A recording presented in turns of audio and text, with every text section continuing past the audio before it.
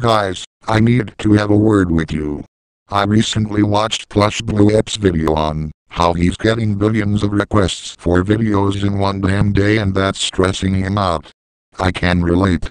It stresses me out too, especially with Blake Hinson. He keeps requesting me to make his requests right away, even if it's a request I wouldn't be interested in doing. But I digress. Look, I'm just saying that for right now until sometime next week, I won't be accepting requests, even from Blake. But when I do accept them again, I'm setting a limit to how much requests I will get. From next week on, I'll only accept 2 requests per day. Seriously, guys, I can't take a lot of requests from Blake any longer. I'm not talking about the rest of you guys.